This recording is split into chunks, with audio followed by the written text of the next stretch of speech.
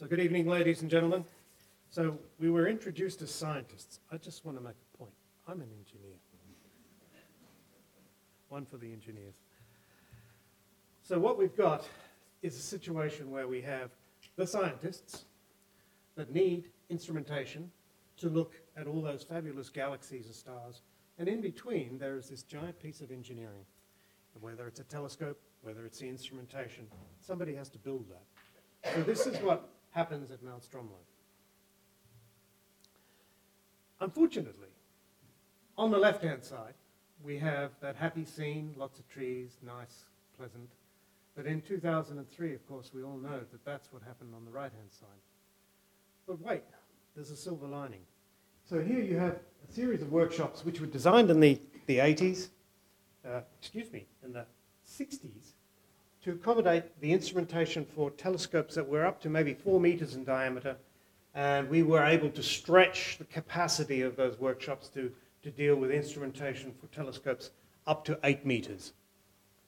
However, lightning struck and we were destroyed on 2003. But look, lo and behold, there's a new facility that was developed out of the ashes where the old workshop used to exist here. A combination of the fire, destroying what we had,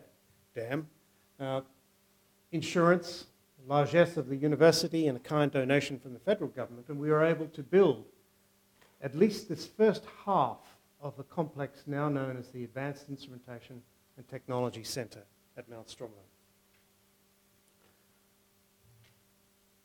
But it's a complicated story to tell because Professor Penny Sackett, who is actually here, hand up Penny, where are you?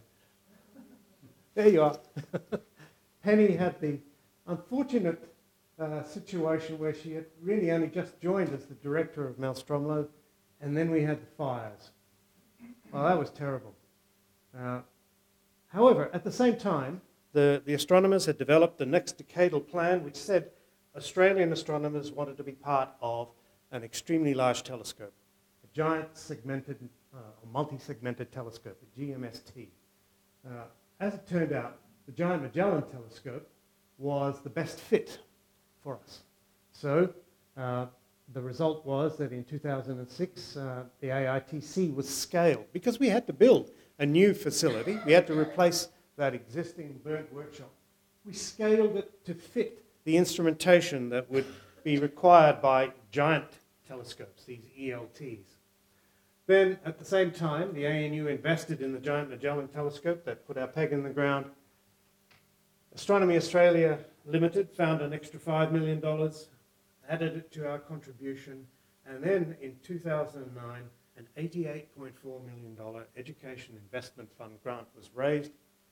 The Australian GMT Project Office happened, and we were off and running. And we're running towards, in fact, extending the AITC to the second stage, AITC2, and all the test facilities that are in there, and all of the GMT projects that were coming out of that, including adaptive optics, instrumentation. And today, if you come up to Mount Stromlo, and I know that not many of you have, but if you do, you'll see this wonderful architecturally designed building. We let an architect do it. As an engineer, it's not a good idea. But it did look pretty good. And it's supposedly far more fire tolerant than the old one was. But today, we are this complex of, 30 engineers and scientists that we're seen as a unique national asset. And I'll explain why in a moment. And that asset supports astronomical instrumentation, space systems, research and training, and we serve the entire astronomical research community. It's not just the ANU's playpen. It is for the whole of Australia, Australian industry, defence, and we support international collaboration as a result of that. So, to give you an idea of some of the things that we're doing here, we have this list of current projects. So the integral field spectrograph, this is Rob Sharp's instrument, the GMT, laser tomography, adaptive optics, lovely acronyms. AO for space debris tracking, which Francois was talking about. This means that we can actually see space debris now down to not large pieces, but down to a few millimeters or centimeters. And that means that you can start to track this debris. And, you know, there's probably a couple of $1 billion worth of space assets orbiting our Earth, providing us with space-based information. So if a piece of junk hits one of those assets, and it's traveling at about 7.5 kilometers a second, it packs a punch. So it's really good to know if you're about to get hit, and if you can move out of the way, fine. If you can't, hunker down, hold your breath, and say a prayer.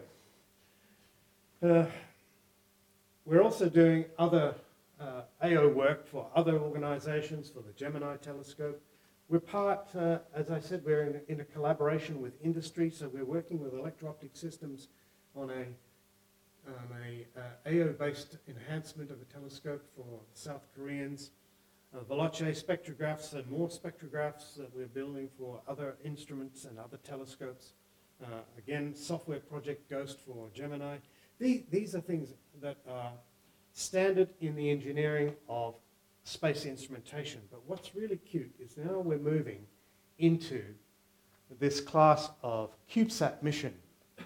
So CubeSats are a tiny research class of satellite that is 100 centimeters by 100 centimeter cubed. And you can stack them together. And as you stack them together, you also start to get more capacity and capability. They're designed as a research tool that very easily allows the universities of the world, which don't have a lot of money, most universities don't have a lot of money, to actually build small scientific projects and get them into orbit easily. So,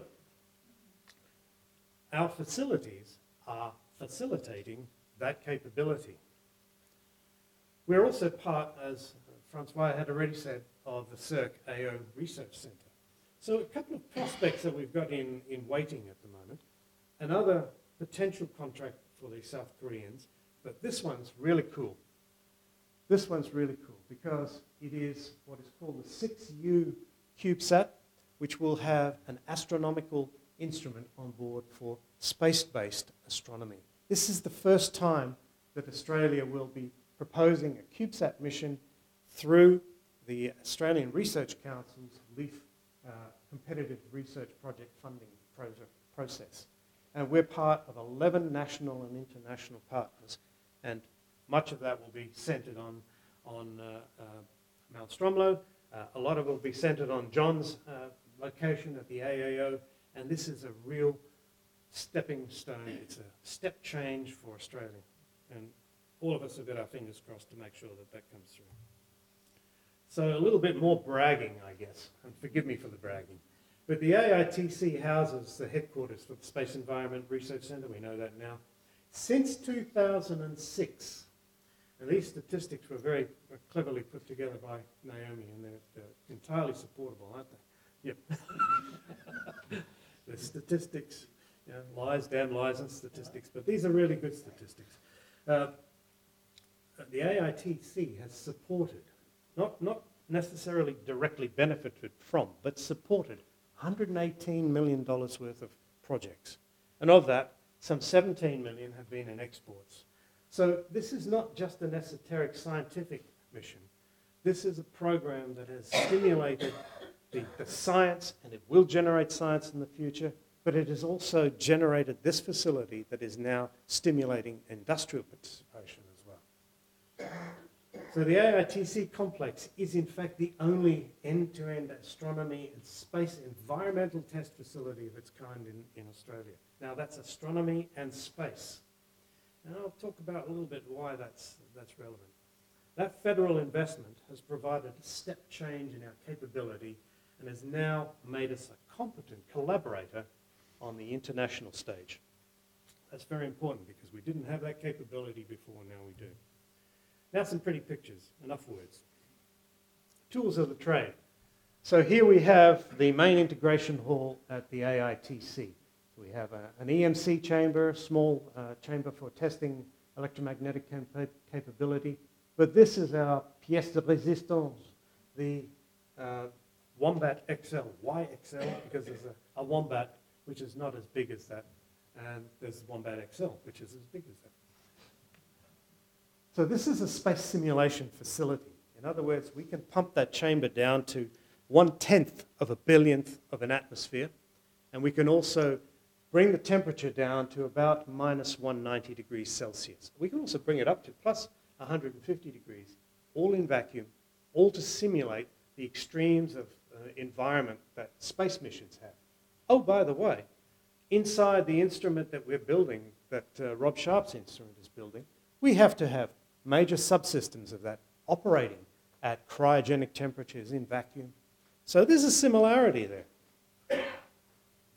But our facilities are not just a thermal vacuum chamber. We now have a vibration test facility, and we're running vibration test courses. And you can see here a whole bunch of happy campers actually on the test rig, not while it's working, obviously. And here they are getting hands-on. So this is like a giant speaker, in effect. It works in exactly the same way. You have an amplifier, you have a signal, you introduce it into an electrodynamic coil and cause the center piston to move at a frequency that you can determine. So it enables us to simulate the vibration of the launch ascent phase of any space mission when it's sitting on top of a controlled explosion, which is known as a rocket. So we've used this thermal vacuum chamber for astronomical purposes as well. You remember Rob showed you that first piece of optics that was built for the instrumentation? Well, that's the team actually testing it in the thermal vacuum chamber. Getting it ready to test, obviously. They'd be rather desiccated if they weren't there.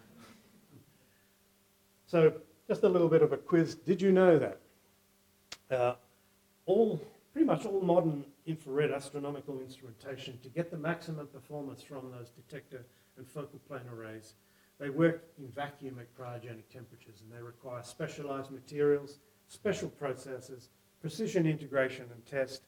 And so what? Well, it's the same, pretty much the same requirements that space systems have. So what you'll see at Mount Stromlo is that all of our test facilities are actually dual use. That means that we can use them for astronomical instrumentation and systems, but we can also use them for qualifying space systems, because the two are very, very much the same. The only difference is that we don't launch the instruments that we build for terrestrial applications. So we talked about international collaboration. We have a lot of collaborators. So this wall, which is a great idea that Naomi put up, shows those people that we're actively collaborating with today. And there's another row that's due to go up here already. So both within Australia and internationally, we are collaborating extensively. And because astronomy is a really very international organisation and profession, you get all of the thank yous in the different languages that we deal with. So thank you very much.